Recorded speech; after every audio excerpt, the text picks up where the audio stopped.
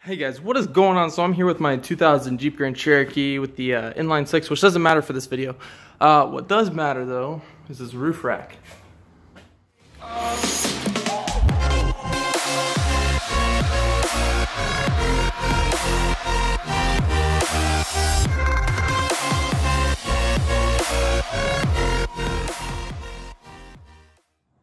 So to get started on today's video with deleting the roof rack, I actually got this idea from my friend, but one of my other friends actually did it and I liked the turnout. His name was Roast Tires. He has a 2003 Ford Explorer Sport Track. But yeah, he did this roof rack delete and that's what I'm doing now. So if you have a 2000 Jeep Grand Cherokee or a 99 to 04, it was the same kind of body style as this. Basically this is clipped on, comes off, and then there's a screw. I'm not sure, I think it's some kind of a Torx, but I don't know. I used an Allen key though. You don't want to put too much pressure on it. If you can't get it, you do want to actually get the correct screw size, but I'm not sure what it is. Or the actual, I apparently can't focus on this either. But you can see it's an Allen key. I'm not sure what size this is. But this fits on there fairly well. And I just twist it off and it comes off. I do apologize that I don't know what size it is. But if you're doing this now, and even though you've done a lot of maintenance on your vehicle, you think it's clean, this is dirty.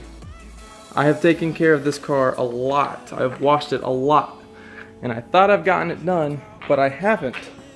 I'm actually gonna pick up this other screw I threw down. So I'm pretty sure all of these are the same.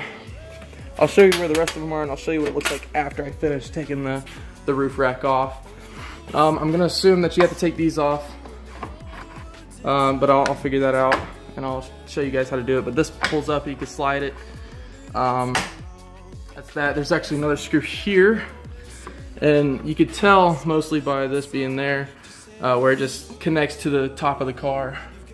There's gonna be another one right there. Another, yeah, one, and then there. Not sure, there's a couple somewhere in there. And then I'm assuming that this is gonna also pop off like clips as the front one did, and there's gonna be one underneath there as well. But I'll do the entire side of it, and I'll get back to you guys with what it looks like after I delete the roof rack. Alright guys, so I deleted the roof rack. It's a little dirty from where it was, but I'm gonna have to clean it another day because it looks like it's trying to rain. So I'm gonna fill these holes with these screws. Now I am putting some silicone on there. I wish I could have found this yesterday for Jordan, because I actually assisted him with sealing the holes. We actually used thread locker. It's the same thing, but it's gonna be really hard to get off. But I'm putting a little bit in there, and then I'm gonna tighten the screws down all the way, and it should seal pretty good.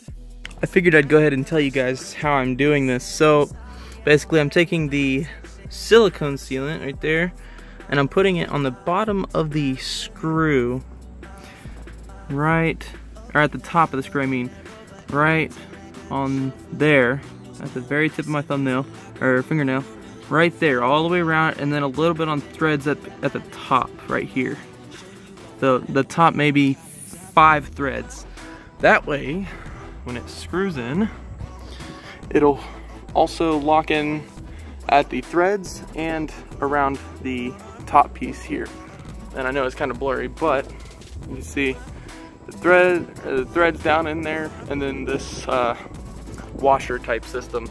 But that's how I'm doing that. If you guys have any questions, I may have missed a couple things. I'm just trying to hurry before it rains. I know it's supposed to rain tonight, but if you guys have any questions, leave a comment down below and I will definitely get back to that. Alright guys, so this is actually the next day. I did end up cleaning this with a maybe like a 60-40 solution of Purple Power, and I just wiped it off and rinsed it down. I wouldn't put a full concentration of Purple Power on there just because it'll probably eat the paint. But I did leave this tape here. I'm trying to figure out the best way to get it off. It's still stuck really good on the bottom, but I can't figure out how I'm gonna do that. So I just left that there. Yeah, so I did that. The screws, all of them are like this. I did not do around this piece, except for over there, where it actually, let's see. My camera's not gonna focus. That one right there, you can see it. I just filled that hole with,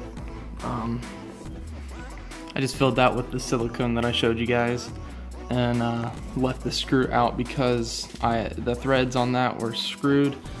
On the bolt itself were all messed up. So I just went ahead and filled the entire thing with the silicone. So if you don't want the screws, you can leave those out and just fill it with silicone, but you got to make sure it's nice and sealed because it's a big gap for that to hold. But I sprayed water on it and it did pretty well, and you can see all of them are pretty clean for what they are anyway. But you can kind of see, let's see, right there, you can kind of see all of them will kind of come through the headliner a little bit, but you can see right there where one of them is, and they're all like that. They're just really hard to see. Like right there, there's one, there's one. But yeah, I think that's all I got for you guys. And yeah, so if you guys enjoyed this video, you know what to do, and I will see you guys in the next video.